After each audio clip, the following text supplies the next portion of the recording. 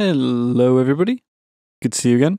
Today we're going to be taking a look at what I think is probably Serum's most powerful feature. So I'm just going to play a quick clip, and all or nearly all of the sounds that you can hear, all the sort of leads or effects or whatever, all use this technique. So let's have a listen.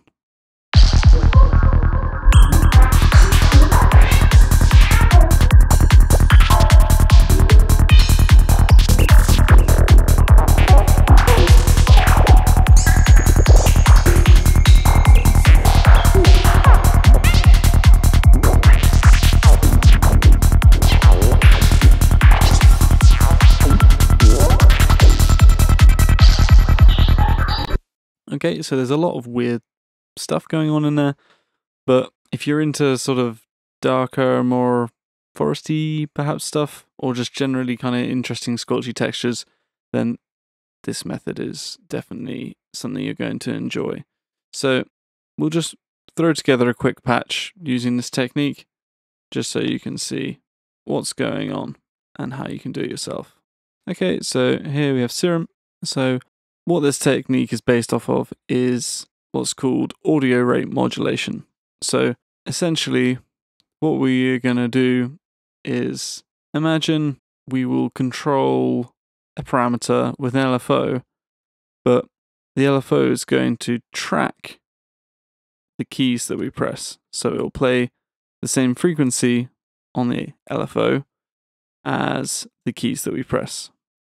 Okay, so the way we're going to go about doing that is we're going to turn on the noise oscillator, and we're going to go over to this little button here, click that to make sure it key tracks. We're going to turn the level down because we don't want to hear it at all, and then we're going to leave the rest of it alone. Okay, so you need to think of the noise oscillator as a modulator now. So we need to load a waveform into our modulator, very similar to drawing a shape into our LFO. Okay, so one way of doing that is popping into here, the wavetable editor, and going single, send to noise oscillator.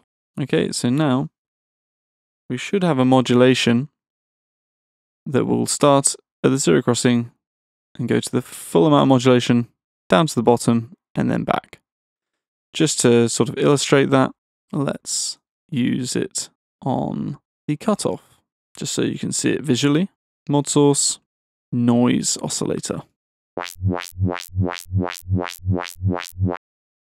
make it a bit slower, just so you can definitely see what's going on.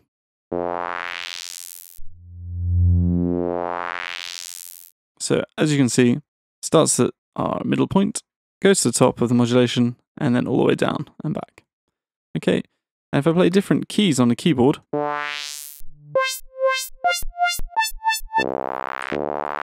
plays the modulation back at the speed related to the key that we've pressed. Okay, so let's just get rid of that modulation and turn our bandpass off for the moment. And let's go and set the pitch up to about 48 semitones. Important thing, as long as we use multiples of 12 in here for the pitch, our patch is going to stay in key. So quite useful if you want things to be sort of at least somewhat harmonious in your music, or not too dissonant. Anyways, so let's just stick with this saw wave and go to the coarse pitch. Go mod source, noise oscillator. Okay, so let's turn it down a little bit. We should now have a raspy noise. Okay, nothing too exciting, but let's pop into the mod matrix and we can change how much modulation's happening.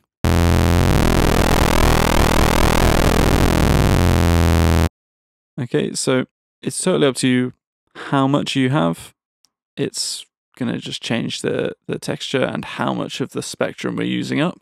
For this type of noise that I'm kind of aiming for in my mind, I want about 36 semitones of reach in it, so I've typed 36 ST. Okay, so now we've got this, which doesn't sound too exciting, but let's turn on a bandpass filter, a little bit of resonance, turn this back up.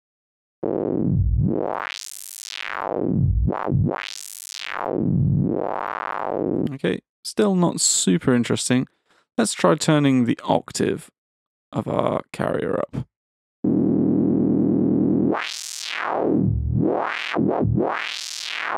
Okay, starting to get interesting. Let's turn it up another one.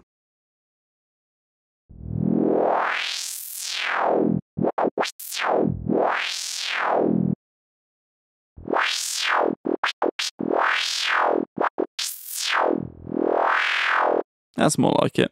Okay, so in that way we can have this kind of driving FM lead. And by the way, this is literally FM. This is called through zero FM. Let's just quickly get a note generator.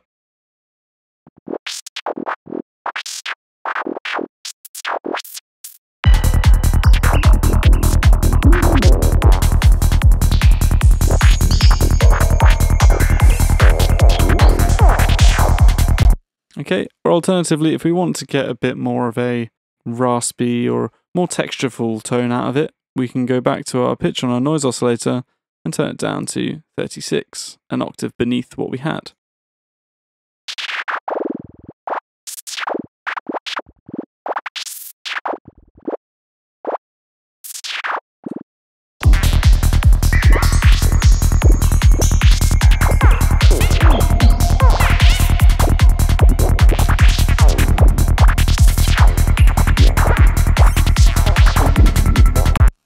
Okay, so now let's say we want to use a different modulator.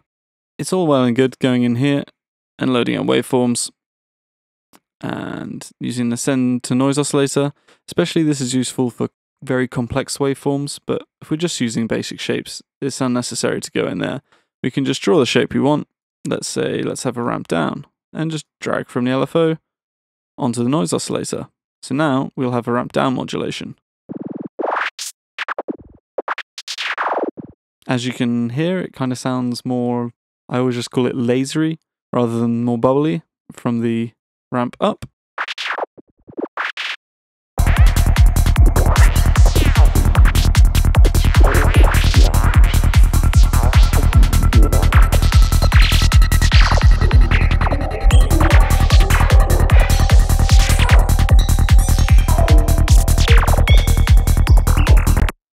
Okay, or maybe a triangle. I do quite like triangles, I must say.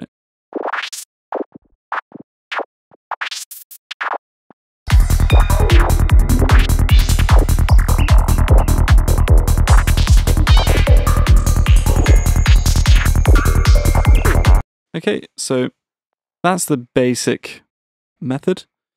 You can now go and modulate anything you like using the noise oscillator, and there are all kinds of crazy textures to be found through this technique.